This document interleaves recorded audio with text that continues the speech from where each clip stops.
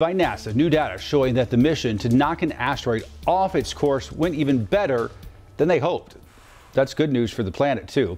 NBC's Tom Costello explains.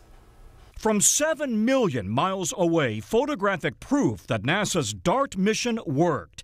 That exploding cloud of dirt and rock, the moment the refrigerator-sized spacecraft slammed into an asteroid named Dimorphos, orbiting an even bigger asteroid.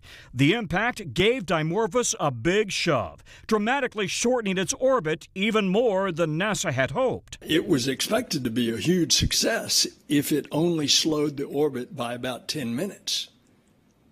But it actually slowed it by 32 minutes. Traveling at 14,000 miles per hour, DART's nose camera caught the final seconds before impact.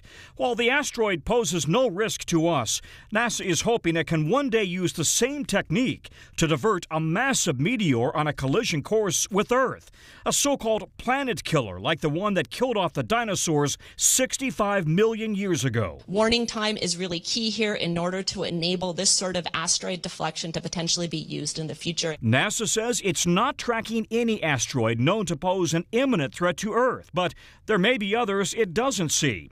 Ideally, scientists would have decades of warning to use a similar deflection technique and save humanity. All of us have a responsibility to protect our home planet. After all, it's the only one we have. Tom Costello, NBC News, Washington.